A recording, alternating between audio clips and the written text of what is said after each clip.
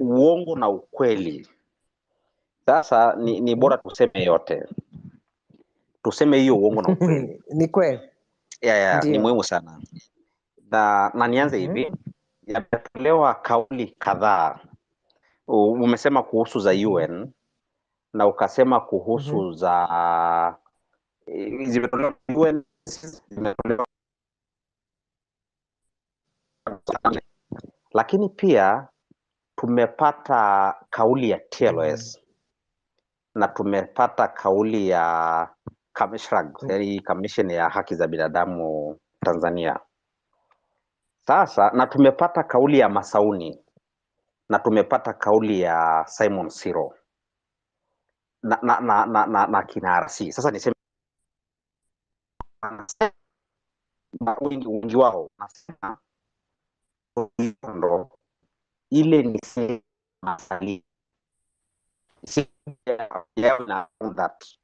na msemaji wa kuna clip fulani na kuna mdada mmoja alikuwa anaongea, nadhani Office of the High Commissioner alikuwa anawaambia kwamba wananchi wameingilia eneo la kilomita 4,000, ndicho alichosema. Wanasema hiyo eneo ni ya masalia. Sasa kwa wasiojua, labda niseme hivi, eneo la hilo linalobishaniwa Wamasai wanaita Osero, maanake ni pori. Lakini hata picha walizopiga kina Simon Siro utaona ni pori. Nyumbu hawana tabia ya kuwa na masalia porini. Wana breeding inakuwa kwenye plain. Kwa hiyo kusema wanalinda kwa sababu ya masalia ni uongo mtupu. Ya pili, wanasema wanalinda vyanzo vya maji. Mito yote inayotokea maeneo ya Arash, sehemu na wanaita la Manyani na maeneo mengine, ukisikiaga mto Monic unafurika kuelekea pale Lake Natron, mito yote inatokea maeneo ya Arash. Hakuna mto wote unaotokea Arash unaoenda Serengeti. Kwa hiyo kuchukua vijiji mfano vya Arash, vijiji vya Malambo, vijiji vya Piaya kwa kigezo kwamba ni unalinda vyanzo vya maji ni uongo mwingine. Wamesema pia kwamba kuna mito inatoka kuja Ngorongoro, inaenda Serengeti, inaenda Masai Mara. Nadhani wote, kama kuna mtu aliwahi kupita Ngorongoro, ukienda Loliondo, hautapita kwenye kijito chochote. Ukitokea Ngorongoro kwenda Loliondo, you cannot cross any single river. Hakuna mto wote unaotoka Loliondo kwenda Ngorongoro kwenda ama kutokea Loliondo kuja Ngorongoro ama Ngorongoro kwenda Loliondo. Haipo. Kwa hiyo hoja hapa, uongo wanaosema, wanasema kwamba wanataka wafanye walinde wanyamapori na walinde ekolojia. Ukweli ni kwamba wanataka kuwinda, na kwa sababu hilo eneo ni kweli lina wanyama, achana na nyumbu wanaita masalia, lina wanyama wakati wote kwa sababu inakaribiana na Serengeti. Wanataka kuwinda wanyama walioko Serengeti ambao wanakuja katika maeneo yale, na huwa wanakuja kwenye makazi ya Kimasai. Hiyo ni ya kwanza. Kwa hiyo sio kweli kwamba hoja ni uhifadhi. Hoja ni hela. Wanahitaji hela za Dubai, wanahitaji hela za Oman, na wanahitaji hela za Wajerumani kupitia Frankfurt Zoological Society. Kwa hiyo hoja ni hela. Hiyo nyingine ni propaganda za kupata kuungwa mkono. Ya pili, mtasikia kwamba Kitila alikamatwa, aliitwa polisi, wakamatwa. Aliitwa polisi yeye na mbunge wetu na kina Wasereka na wengine. Kwa wasiofahamu, tuliandika ripoti, ilipelekwa kwa waziri mkuu. Ukisoma peji ya 92-93 ya hiyo ripoti, tulisema wakati wabunge wanajadili tarehe 9 na tarehe 11, 12 na 13 kwenye semina ambayo alisema waziri mkuu, wabunge pekee halali ni wabunge wa Kimasai. Tumia hiyo lugha, ni wabunge wa Kimasai kwa maana ya Olesendeka na wenzake na Profesa Kitila Mkumbo. Kwa hiyo wamewakamata, yani waziri mkuu tumempa ripoti asome ajue tunasemaje, amewapelekea vyombo vya ulinzi na usalama. That was not right. Tulitaka asikilize hoja ayajibu, kwa sababu anasema ni uhifadhi, sio uhifadhi. Ndio maana anakimbilia kwenye vyombo vya dola. Ya pili, tuliandika kwenye ripoti yetu, hatuhitaji mwanasiasa na hatuhitaji NGO ituambie, itufundishe kwamba serikali inatuonea. Hiyo tunajua wenyewe, tuliandika kwenye ripoti. Kwa hiyo kujifanya leo unataka kutishia CSOs na kuwatishia kina Profesa Kitila ni kuwaonea, kwa sababu sisi wenyewe tunajua hii serikali, hata mtu yote anayekaribia kwenda Mirembe anajua kwamba Royal Tour kuhusu Ngorongoro, it was a systematic attack to the Maasai, not to the just human being, particularly to the Maasai. Kwa hiyo kauli ya waziri leo kwa maana ya Masauni, anataka kutengeneza tension kwamba this is a cross border issue. Hatuko kwenye karne ya 16. Anadhani watu wanaweza wakabai hizo propaganda. They are not smart enough. Nilisema siku ile Msigwa, sijui kwa nini anapewa mtu wa design hiyo au msemaji wa serikali. Masauni anasema is a cross border issue, na kwamba Loliondo iwekewe kama vile uzio wa security. Lakini pia CSO zinazo operate Loliondo zichunguzwe. Sasa hawajaanza kusema haya leo. Kwenye ripoti, kwenye nyaraka mbili zilizoliki Januari 3, walitaja, kuna CSO moja iko Arusha inaitwa PWC, waliitaja kwa jina. Wanaweza wakafuta yote, wanaweza wakawakamata wanasiasa wote, but this will not change the narrative. Wakitaka kuchange the narrative, wafanye masuala kwa usahihi. Hii propaganda yote, we know it is surrounding masuala ya wildlife, kwa maana wildlife massacre, uwindaji na masuala yanayohusiana na hayo. Kwa hiyo hii swala ni hela. Ya pili, Joseph, hapo kwenye uhamiaji nataka tu haraka niulize, kwa kusema kwamba wanaimarisha sijui kwenye mipaka, hii sio mbinu, nimeulizwa backend huko, sio mbinu ya kujaribu kuzuia wale ambao wanakimbia labda persecution? Ndio nataka kuja. Maana yake ni kwamba watu walioumizwa na wapo Kenya, ambaye inawezekana wakaogopa hata kurudi, wakitaka kurudi wataambiwa you are Kenyan, ili wasije wakaleta hiyo ushahidi. Hiyo I am in agreement totally with that. Lakini nyingine, kwa sababu kuna message nimekuandikia, sitakuwepo muda mrefu. Nyingine, tumepata kauli ya TLS. Is a shame. Nadhani niishie kusema hiyo. Kauli ya rais wa TLS inashangaza. Ni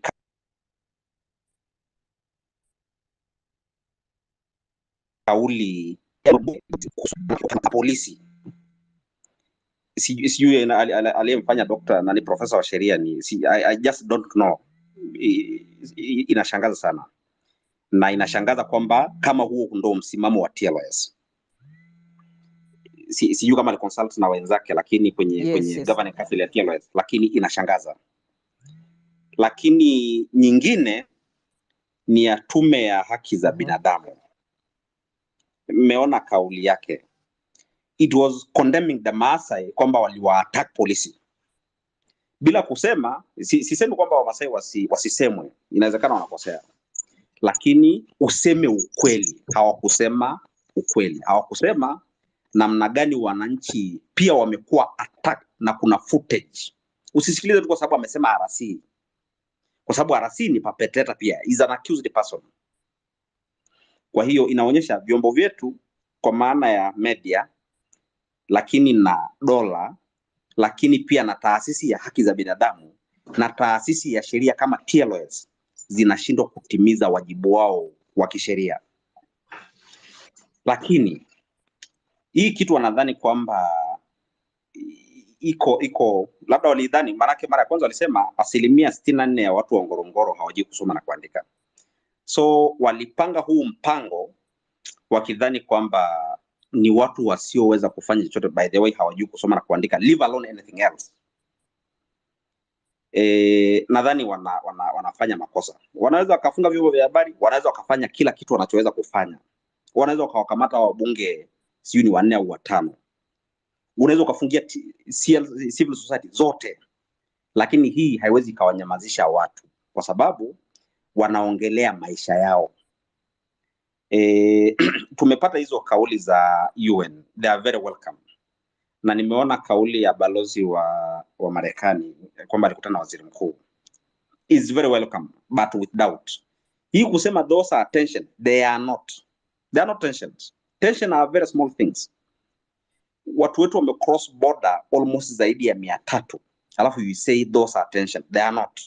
Is trying to reduce kwamba ni small things, kama alivyosema Rais Samia kwamba those small things are Maasai bombers. Nadhani it was wrong. Pia nadhani kwa haraka kuna yanayotokea Ngorongoro ambayo wengi wameonyesha watu wanataka watoke na nini, na maswali mengi yanaulizwa whether hao watu wanaondoka kwa hiari. Kila uliyemuona wengi sana wanapata kwenye zile nyumba zenye bati, wanatoa bati. Wengi wana rubega moja then na nguo zake zingine za kawaida ambayo huwa havai rubega. Wamevalishwa wafanane na Wamasai. Kwani si hii nchi unaweza kaishi sehemu yote bila kujali kabila lako, which otherwise wale watu walikuwepo kihalali pale Kimba na tunawajua kwa majina. Hakuwa na sababu yote ya kuwavalisha nguo za Kimasai ambaye hajawahi kuvaa maisha yake yote, ili tu smell kwamba Maasai are willing to go. Maana unaleta the same elements that we are saying. Hii kitu ina tribal element, na ndio maana kina RC wanawacoach namna ya kuvaa, kwa sababu they are attacking the Maasai, so they want people to see kwamba their Maasai are supporting them. It is wrong. Lakini again, ukiwasikiliza wale walioongea, kuna mtu amesema nimezaliwa mwaka 61. Yani this life has become so long, kwamba anaondoka kwa sababu maisha ni magumu mno. Na mwenzake akasema tumeshadanganyana sana, alitumia maneno yake, sitaki kuweka maneno yangu, lakini hii eneo ni eneo la dunia. Kwa hiyo anakimbia kwa sababu ameshaaminishwa kwamba sio pake. Kwa lugha nyingine, hao watu hawaondoki voluntarily, wanaondoka kutokana na masaibu wanayoyapata. Lakini pia mmesikia wanasema kwamba tumelipwa mpaka ya nyongeza. Hiyo ni lugha nyingine kwamba we have been bribed to go. Lakini anyway, I wish wangeenda wengi wa kutosha kama mfano wanataka. Hatujawahi kusema sisi, na hata kwenye ripoti yetu tumesema hatujawahi kumzuia yeyote kwenda. Hoja yetu asilazimishe yeyote kwenda kwa sababu yeyote ile, sio kususpend the service, sio kumnyima huduma yeyote ya kijamii, wala sio kwa kutaka kumlipa, kwa sababu that is corruption, na hiyo sio sahihi.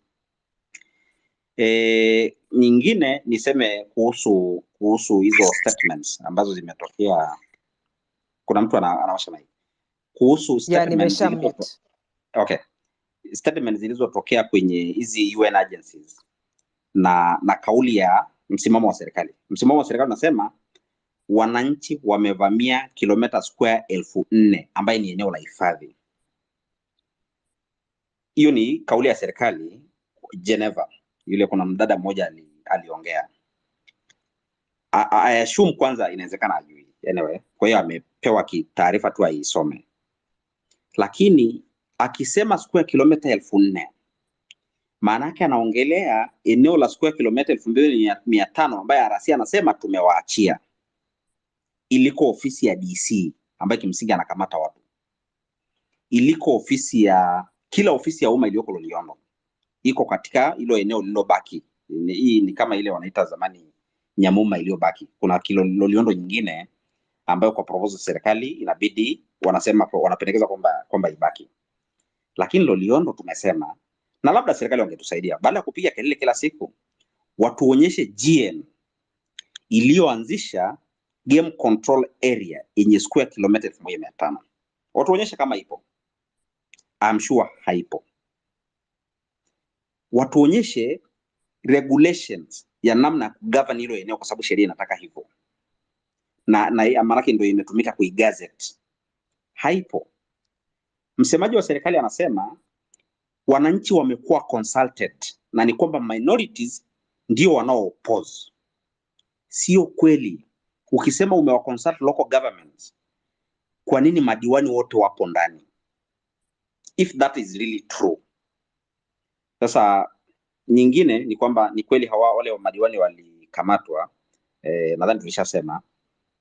Taarifa tulizopata karibia na jioni kwamba walipelekwa mahakamani. They were sneaked to court bila kupewa nafasi ya kuongea neither wakili neither ndugu.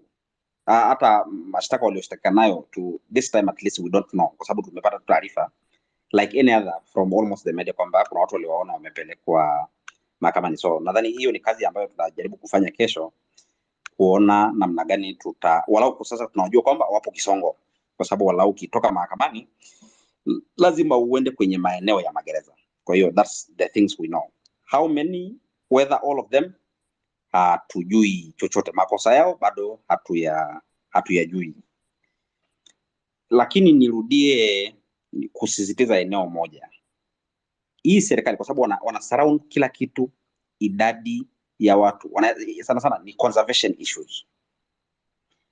Nimesema sio conservation. Na ingekuwa ni conservation, ingekuwa ni masalia, kusingekuwa na mgogoro, kwa sababu ukienda na mnaweza mkatest, ukienda Ngorongoro mwezi wa 3, kama mfano mganga amekuambia kamtafute ng'ombe mmoja aliyoko kwenye zile plain, kwenye zile mbuga, ndo utapona. Utakufa kwa sababu hautamkuta hata mmoja, wote watakuwa wamekimbia porini. Kina Gongoi nadhani watakuja kusema hawapo. Kwa hiyo kusema tunaondoa wapishe masalia ni kuongopa, kwa sababu Wamasai hawasubiri nyumbu, kwa sababu nyumbu wanaambukiza ugonjwa unaita malignant. Huhitaji kuweka beacons, wataondoka wenyewe. Kwa hiyo ni uongo. Wanahitaji kumweka OBC, na siku hizi maana wameficha jina, wanaitwa Royal Safari. Sijui ina connection gani na ile Royal Tour, lakini wanaitwa Royal Safari. Sasa hiyo jina hawataki sana kuisema ili isije ikawa toxic kama ilivyo jina la OBC. So entirely wanataka kuipa OBC. Lakini kuna mtu ameniambia, sijui kama ni ya kweli, lakini huwezi kuadharau mambo ya siku hizi, kwamba kuna mikataba iliingiwa na Tanzania na Oman miaka ya nyuma, na kwamba wanataka kulipia kwa kuwapa Ngorongoro.